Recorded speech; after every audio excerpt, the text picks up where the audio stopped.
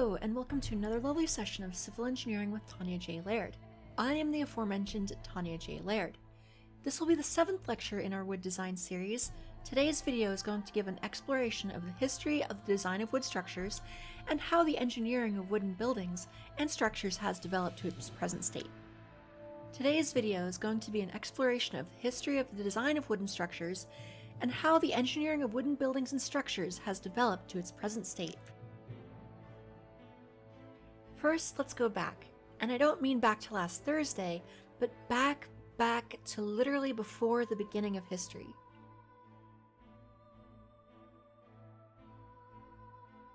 What you're looking at here is the single oldest wooden construction ever discovered.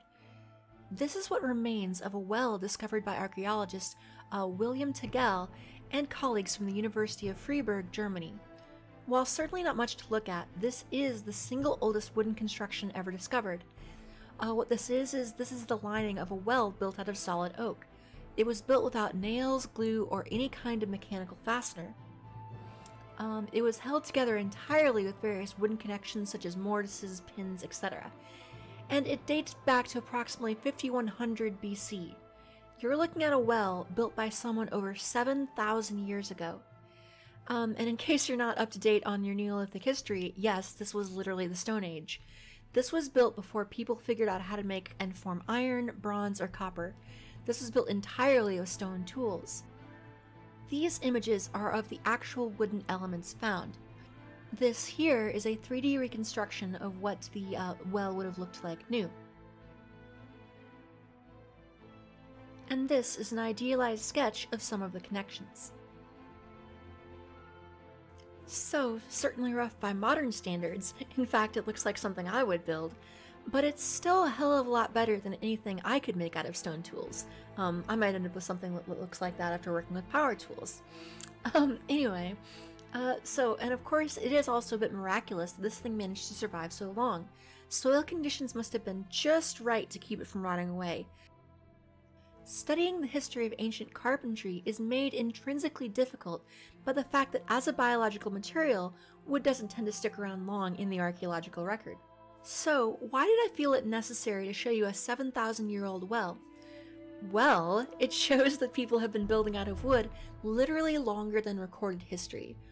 Wood, stone, and bone are really the 3 original structural materials used by humans, and this well, crude though it may seem, was designed to solve many of the same problems we as engineers deal with today. Let's think about what this well had to resist. It had to first hold itself up against gravity load, next had to resist the inward thrust of soil pressure, and finally it had to survive the punishment and onslaught of the elements. We may have computers, lasers, and prefab elements built by robots, but fundamentally we as 21st century structural engineers are ultimately trying to accomplish many of the same things as the ancient carpenter who built this well over 7,000 years ago. When you build with wood, you are walking in the footsteps of history. From our current practice, an unbroken line stretches back century after century, millennium after millennium, until it is lost in the mists of time.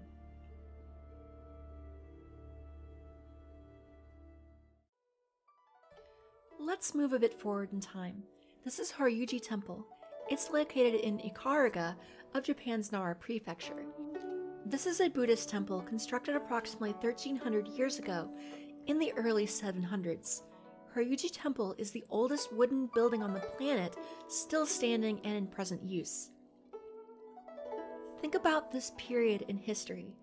Think about what the world was like when this temple was being built. In fact, let's look at some contemporary events. In a few generations, the first Viking raids on England would occur at Lindisfarne. In the Middle East, there were still a few old-timers around who remembered seeing the Prophet Muhammad speak as children. In the Valley of Mexico, Teotihuacan was approaching its collapse, and in China, the Tang dynasty was enjoying a golden age. This temple stood from then until now, and through all of the events in between. It was even fortunate enough to survive the fire bombings of World War II, thanks to 2 factors. First, much of it was physically disassembled and put into storage in the countryside, and it was also one of the few sites excluded from Allied bombing targets, specifically on cultural and historical grounds. So let's think about construction in this period, and really through most of human history. Buildings like this weren't designed by engineers, structural or otherwise. In fact, no one would even say the word engineer for centuries. But it goes much further than just not having someone titled engineer present. It goes deeper into the actual design process. For buildings like these, there was no one sitting there with an abacus calculating stresses in the medieval Japanese equivalent of pounds per square inch or megapascals. Everything we do today is based on the application of mathematics and physics. But this was almost 1,000 years before Newton was even born. Clearly, they weren't doing calculations of stress, strain, and allowable deflection as we do now when we design structures. So, how then did they actually manage to do it? Obviously, they had to be pretty good at what they did, because some of their structures, as we can see here, are still standing to this day. You don't manage to build a building that will stand for 1,300 years if you are really bad at designing buildings. Well, ultimately, they used the most common historical method of design, and that's good old-fashioned trial and error. Except it was more of a intergenerational trial and error. Over generations, craftsmen such as carpenters and builders learned to construct buildings simply by trial and error. Some buildings stood up, and some fell down. The techniques used on the ones that stayed standing were eventually baked into relatively prescriptive rules. These rules were then passed down generation after generation, from father to son, from master to apprentice. By prescriptive, I mean that the rules were based on simple, direct instructions or very simple arithmetic calculations without any kind of detailed engineering analysis. For example, a builder might have had a rule stating, okay, for a roof X feet high, support the roof with columns Y inches wide and spaced Z feet apart, and they'd have numbers, of course, in for X, Y, Z. For any type of wooden structural element, or actually any elements of any material for that matter, rules like this existed. Memorizing these rules was a key component of mastering that building trade. So if you're going to be a carpenter, when you are learning from, if you're an apprentice carpenter learning from the master carpenter, or if you're a son working with a father, as you learn the trade, you learn many of these just sort of rules of thumb. These were just these prescriptive rules of thumb, and that were just developed over the centuries and then passed down from one generation to the next. Also, these rules were extremely localized. These rules would be formulated for the exact species and sizes of wood common in an area. So if you're in, I don't know, a medieval city or something like that, your local carpenters guild or whatever may have you will have all of their rules calibrated for the area immediately around your city. It was all extremely localized, only directly applicable to one localized area. As we move into the 19th and 20th centuries, the history of wood engineering parallels the history of civil and structural engineering in general. As theories of stress and strain began to be developed, these methods began to be implemented in wood construction. The design of wooden structures ceased to be the sole realm of the carpenter's trade and began to be an area of engineering practice. In the 19th and into the early 20th centuries, the concept of working stress began to be employed. The working stress being the maximum safe stress that could be applied to the material. This is similar to allowable stress design, though it did not include the types of load factors we see in modern allowable stress design and load resistance factor design. Rather, what you would have is you would estimate all of your loads that are being applied to a member, and then you just go and compare that to a single maximum stress, single working stress for that given material, and based into that working stress would be a safety factor. So you wouldn't have a specific safety factor that you apply, but it was just baked into the rated stress for the material. Various organizations, often lumber mills and assorted lumber industry associations, began publishing guides for the allowable working stress of various woods. These guides were based on a mixture of early lab testing and traditional knowledge and methods. For example, consider the Northern Hemlock and Hardwood Manufacturers Association of Oshkosh, Wisconsin.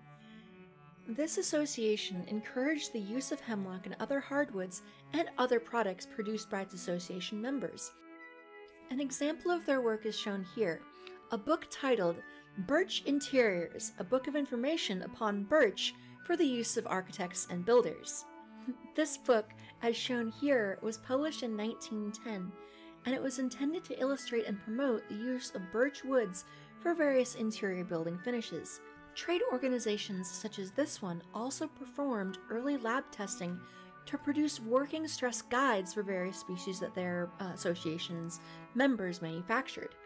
These would provide base allowable stresses and modification factors that could be applied to compensate for defects such as knots, checks, etc.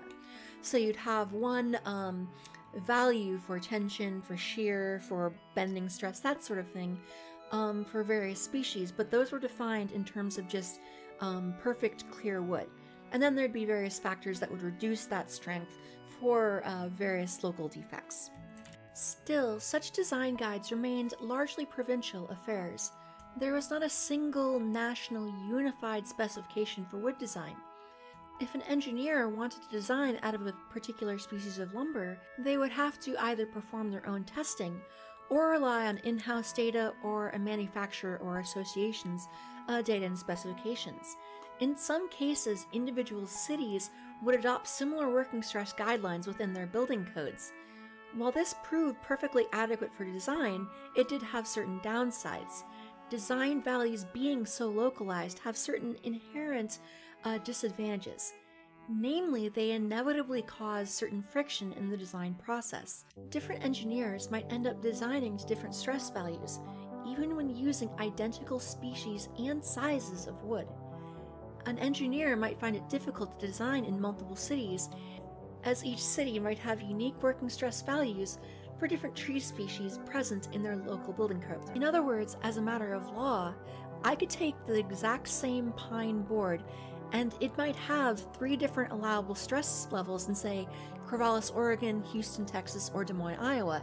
It would be the same exact board or the same exact timber or post, whatever it might be, but it might have 3 different stresses and then thus loads or forces that it was rated to carry in 3 different cities.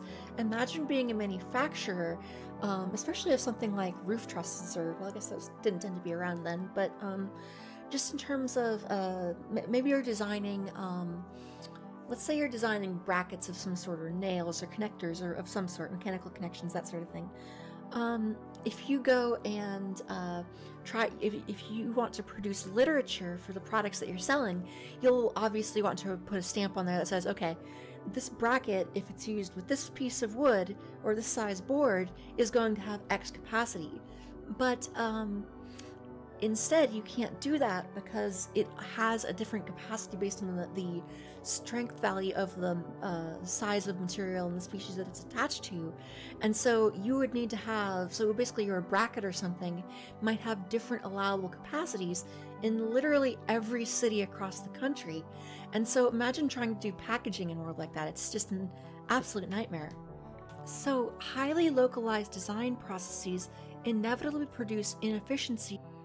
And another aspect of this is that engineers should really have an agreed upon value for how strong materials are.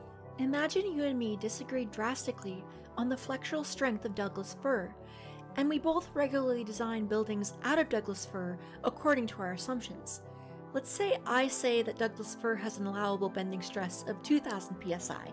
In my experience, for whatever reason, I think it could hold 2000 psi safely in bending. You, on the other hand, say it has an allowable stress of 1500 psi in bending. You assume a lower strength than me, meaning that you will end up generally with designs heavier than mine.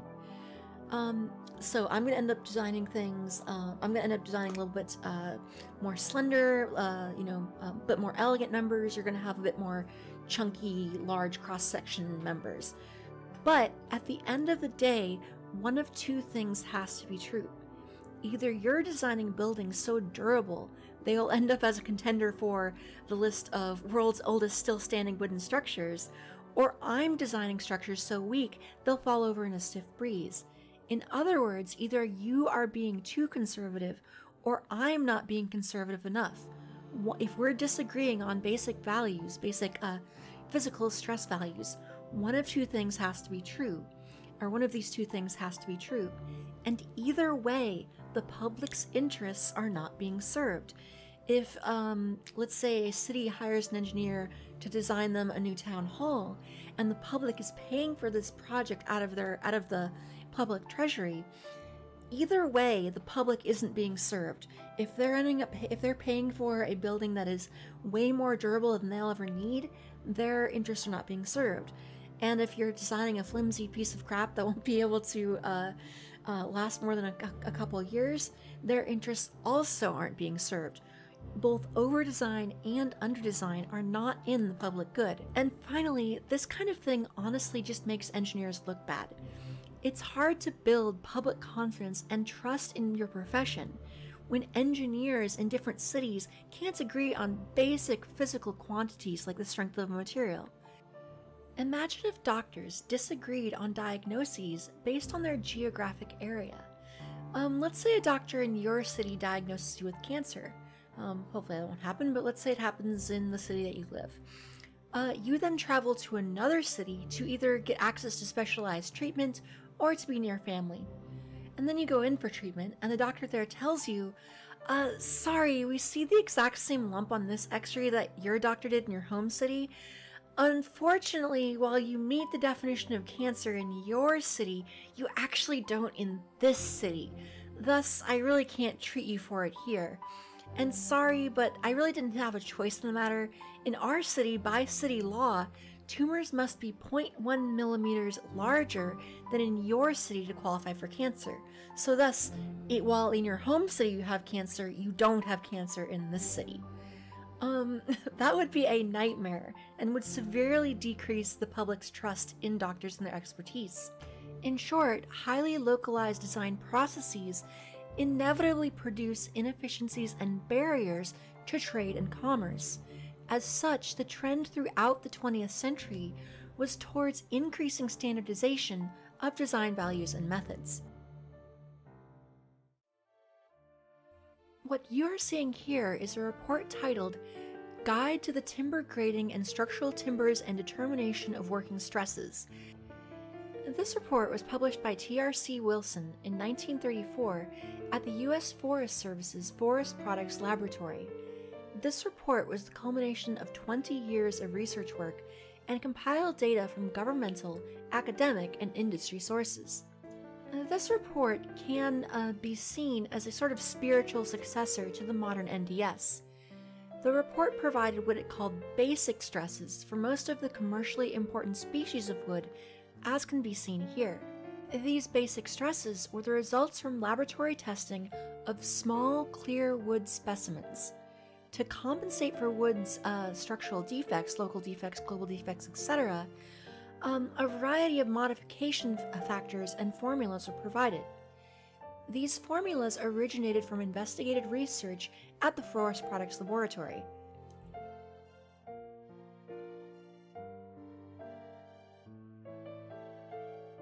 Few things in history have had a greater impact on various industries than war. There's a reason we often frame major periods in American history in relation to wars, such as referring to the last 75 years as the post-war period, or referring to the period before the Civil War as the antebellum period. Historically, wars have produced massive changes in industries and society as a whole, and the lumber industry is no exception. In the Second World War, the major powers faced great pressure to make absolutely every aspect of their production chains as efficient as possible. Standardization and streamlining became the rule of the day. Women entered the workplace in large numbers. The federal government commanded industries on what to produce and when. The nation's entire productive capacity, really the productive capacity of our entire society, was honed and directed towards the war effort. In the lumber industry, people realized that efficiencies could be gained by adopting a national standard. It took several years to develop, and this here was the eventual result. This is the National Emergency Specification for the design, fabrication, and erection of stress-grade lumber and its fastenings in buildings. This initiative was directed by the War Production Board's Conservation Division. This document became a required standard for all wooden construction for the federal government, for the War Department, and other war-related construction. Unlike the earlier report, this document did include specific working stress values for different grades of lumber rather than just single species. Though the grades used then are often quite different than the grades you'll see in today's NDS, at least some of them you won't see. This specification also included numerous design formulas and design aids, as well as some provisions for elementary combination of loads. This document is historic and of relevance to our discussion here because it was the direct predecessor of the modern NDS. New editions of the specification have been issued periodically, not every year, but every 3, 4, 5, 6 so years. Less than once a year and more than once a decade, typically. These editions adopt the results of new academic research, address changes in the lumber industry and its workings, and provide design guidelines for new lumber products that may have been introduced since the previous edition. While originally developed only for the war effort, in time the NDS would be adopted by various building codes and is now the wood design standard used by numerous states and localities. For example, it is referenced by the IBC, the International Building Code, aka the building code which is currently adopted or at least in partial use in all 50 states. There have been numerous changes to the NDS since World War II, reflecting countless changes to the lumber industry and the results of a myriad of research. One important foundational change has been a change to how lumber stresses are created.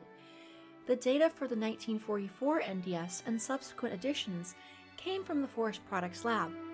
In the 1960s, however, the Forest Products Lab stopped directly rating wood stresses, and that responsibility was shifted to the ASTM, the American Society of Testing and Materials. Other general trends have been ever-increasing national standardization of sizes, stress rating procedures, and design methodologies, and I guess in more recent decades, adoption of LRFD criteria. So we can see that the general pattern in the lumber and construction industry has been towards ever-increasing standardization. While people have been designing wooden buildings for millennia, our methods of designing such structures have grown and developed with our societies as a whole. The next video in this series will be a more proper introduction to the NDS, going over the various sections within it, including the relevant supplements used in design. And with that, I think we'll wrap up for today. Hopefully you found this video enjoyable or perhaps a bit informative. If you have any questions or comments, feel free to leave them in the comment section below. If you enjoyed this video, please like and subscribe to make the robots happy. If you would like to help make more videos like this possible, see the link to our Patreon page in the video's description. Channel patrons get the satisfaction of making educational content like this possible, as well as a few perks such as behind-the-scenes information, periodic status updates, access to scripts and notes, and input on future channel content. Regardless, I hope you found this video enjoyable, and I look forward to seeing you all again in the next lecture. I look forward to seeing you all then, and as always, thank you.